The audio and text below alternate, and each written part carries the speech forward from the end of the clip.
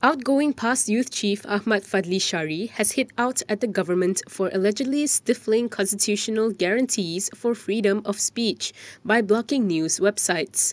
In his speech when officiating past youth's Muktamar last night, he said this was not the proper course of action to deal with slander or fake news.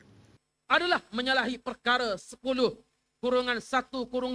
pelebang persetujuan apabila seseorang menteri menyekat kebebasan bersuara tanpa alasan yang tidak jelas dan tepat. Adakah hak kerajaan untuk memutuskan perkara yang benar atau tidak tepat?